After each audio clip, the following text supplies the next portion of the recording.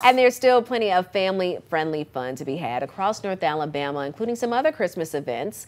Here's Rocket City Mom's Courtney Bedenbaugh with a few of them.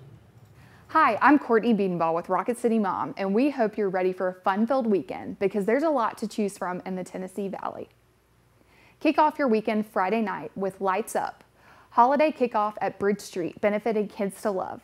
Lights Up will feature live performances from Alabama Youth Ballet Theater and local choir groups, giveaways, holiday characters, and more.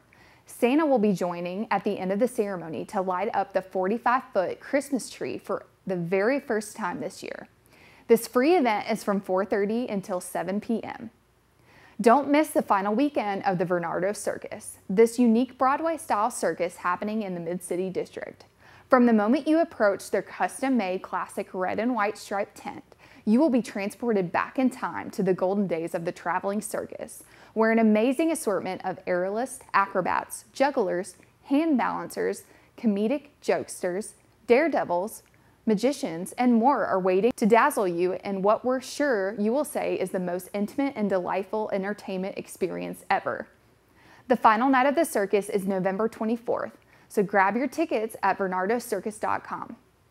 Saturday morning, grab your popcorn and head over to the North Huntsville Public Library for this free viewing of The Nightmare Before Christmas. The movie will start at 10 a.m. in the meeting room.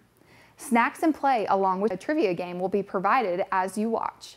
There is so much to do this weekend. Check out rocketcitymom.com for a full list of events happening all over North Alabama. For Way 31, I'm Courtney Bedenbaugh.